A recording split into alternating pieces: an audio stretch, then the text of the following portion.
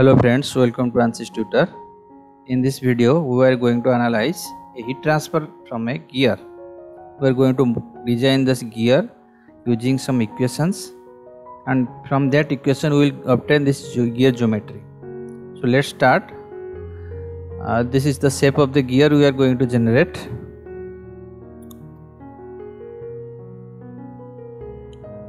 In this video, I will discuss all this process, how you could get the equations, how you could change the modify number of teeth, how to change the radius of this gear, and from a simple equation how you would obtain this gear geometry, you would analyze from there.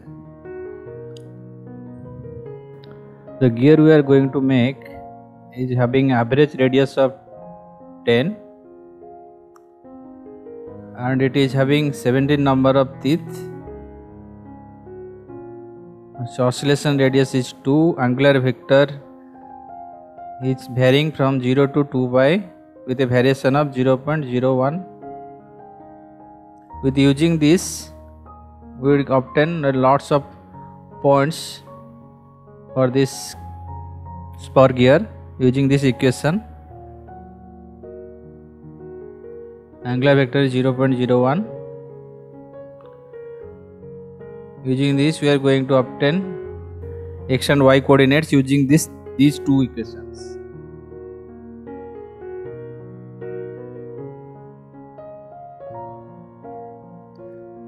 So using this, I have obtained these points in Excel. We are having x coordinate and y coordinate value. I have arranged this all in a text document. In text document, the first column represents the group number, that is 1 for open curve and 2 for closed curve. And the second column is ID number. It is starting from point 1 to up to number of points you have. Third column is x coordinate, fourth column is y coordinate, and fifth column is z coordinate. As we are going to draw it in a xy plane, so z coordinate is 0 here. I have obtained all these points.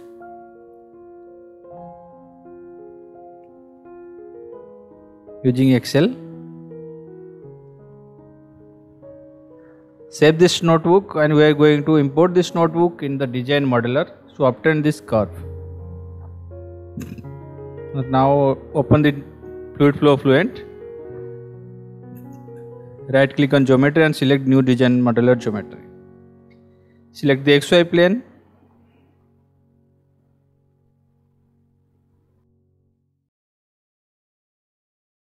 Go to concept tab and select 3D curve. Select the definition as from coordinate file. Select our text coordinate file and click on open. It should be in a text document format. Now click on generate. Select the coordinate file, coordinate line input as units as millimeter. Then click on generate.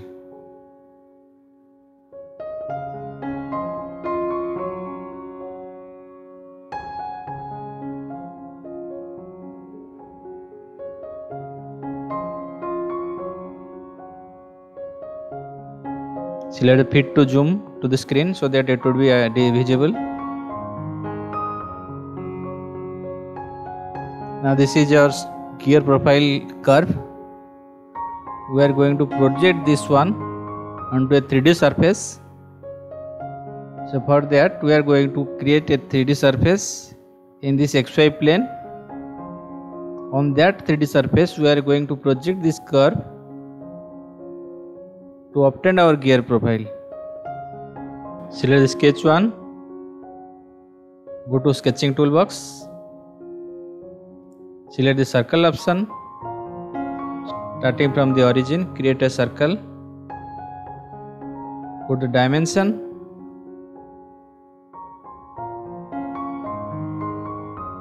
Keep it all in millimeter.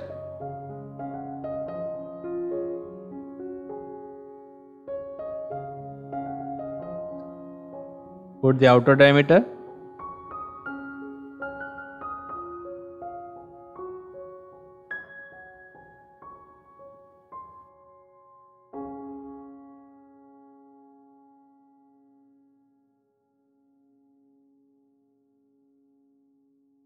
Now going to extrude this circle. Create a cylinder. Select the extrude option. Select the sketch 1. Select the depth of extrusion. Then click on generate.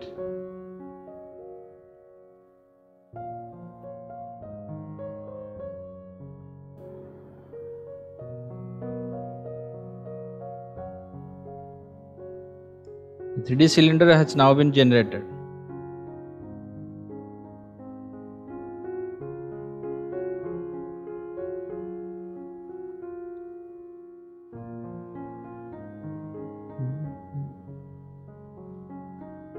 Now we are going to project this 3D curve onto this 3D geometry. Select the projection option.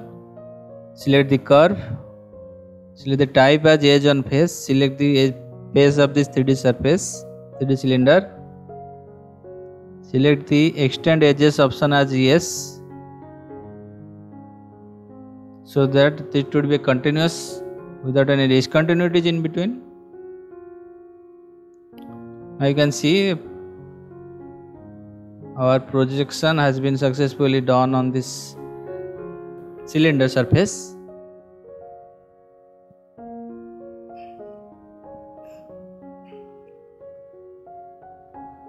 Now we are going to extrude this one, the surface, so that obtain the gear profile.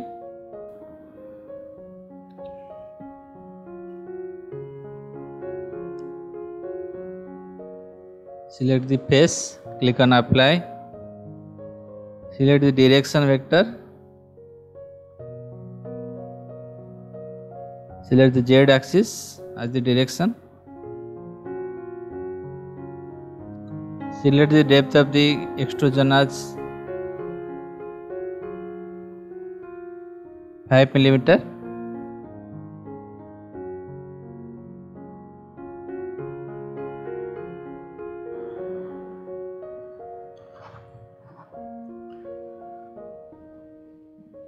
Select it as add frozen option. Click on generate. Now our gear profile has been generated.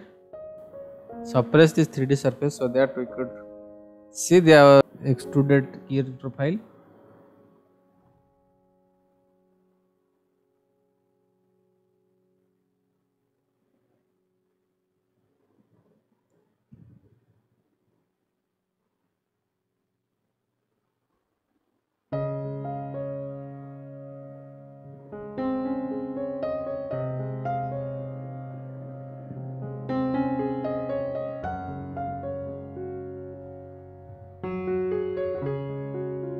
Now this is your gear profile.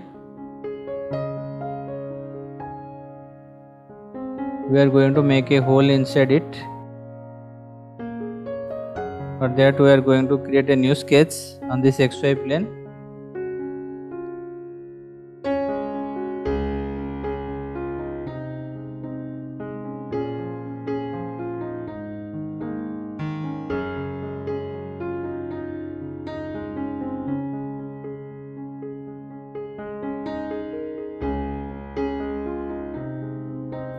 Select the sketching option,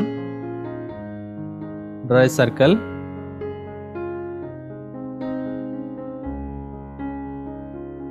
put the dimensions of the circle,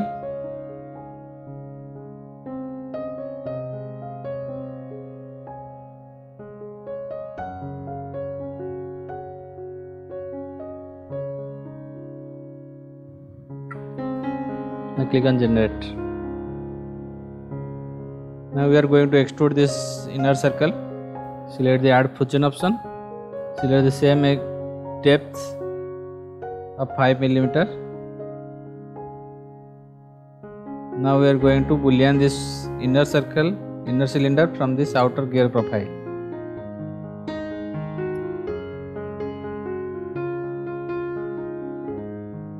Select the inner cylinder as the tool bodies.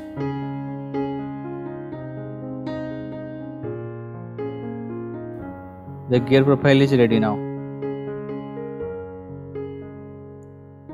The geometry is shown complete. Now we are going to mesh this geometry in ANSYS meshing tool.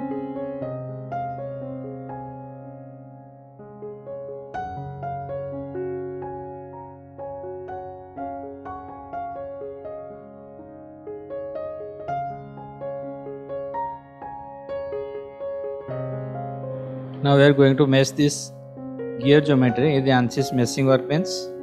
First check the default mesh.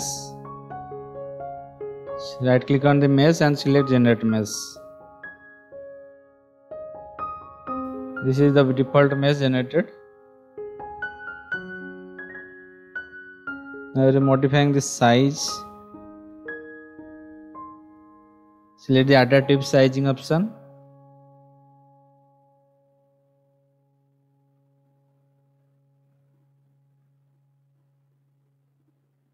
Increase the resolutions.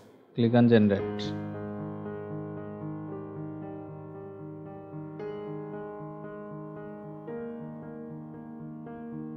The cells are arranged in a proper manner now.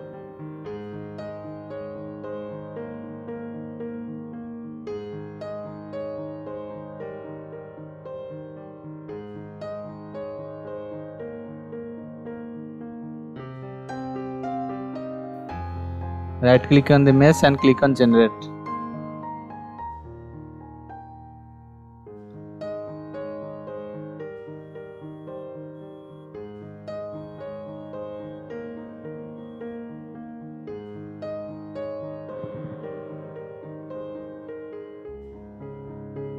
Select the boundary surface and name this boundary surfaces using the create named selection option.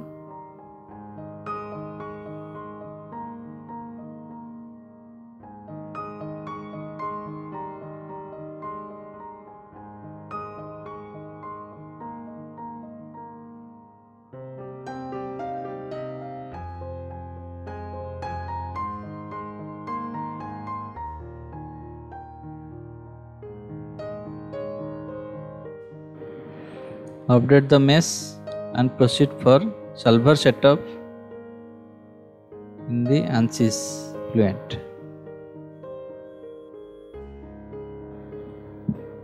Open the ANSYS Fluent workbench. Select the double precision model. Click on Start.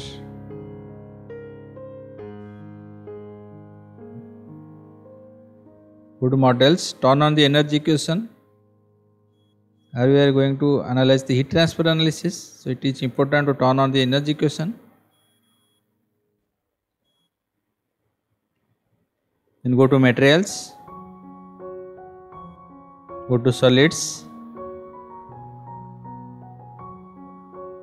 Choose the material.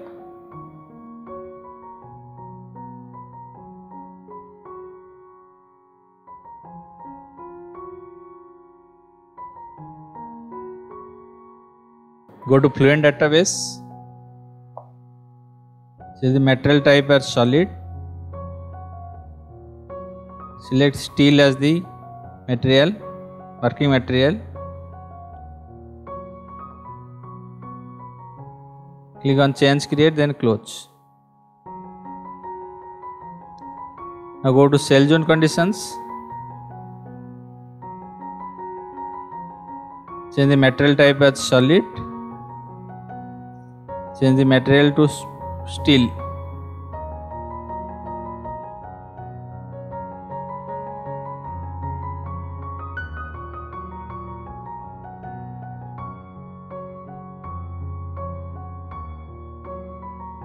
Go to Monitors, select Residuals. Decrease the residuals up to 10 to the power minus 15. Here there is no flow, only energy. So only energy, for that only energy equation will be solved.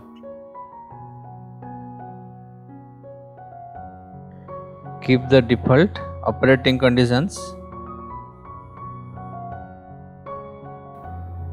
Now go to boundary conditions.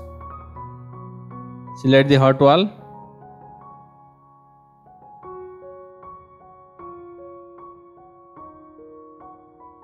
Click on edit.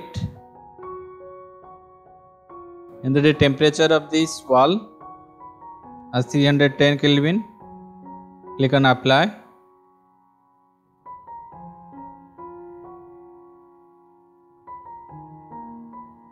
Select the inner wall. Put the temperature of inner wall as 300 Kelvin. Change the material to steel, then click on apply. Close this boundary. Now go to initialization, select standard initialization.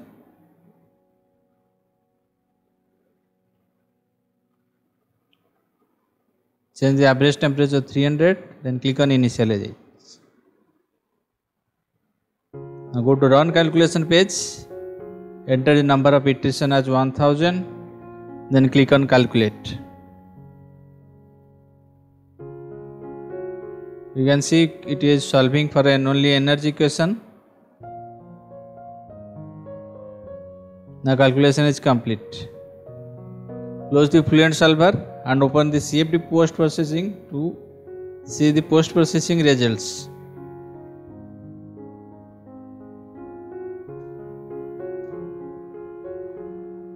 Open the CFD Post Processing.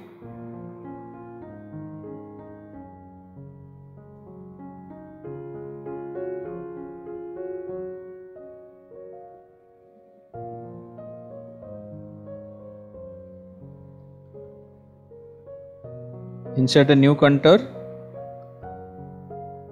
Hold the control key and select all these walls and then click on apply.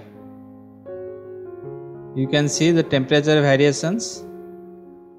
Temperature is more at the tip side and it is decreasing gradually towards the inner side. It is changing from 309 up to 300 Kelvin. With this, let's conclude this demonstration. If you have any doubt or any query, please comment below. If you like this video, then hit the like button. If you are new to our channel, then please subscribe.